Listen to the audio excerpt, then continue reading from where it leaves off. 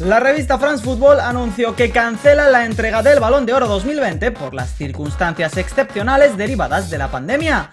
Una noticia que complica aún más el reto de Cristiano Ronaldo de superar los 6 balones de oro de Lionel Messi, el rey de este galardón. Y es que el luso deberá esperar a 2021 para retomar la pugna con el argentino por ser el mejor jugador del mundo. Para entonces, CR7 habrá cumplido ya 36 años y con esa edad o con una superior, solo un jugador en la historia ha logrado ganar el Balón de Oro.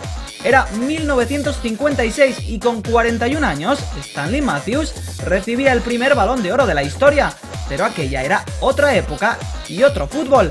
Para superar a Messi, Cristiano tendría que ganar 2 balones de oro más sin que sume ninguno el argentino. Un reto que se complica a medida que pasa el tiempo, pero estando CR7 en la ecuación, nada es imposible.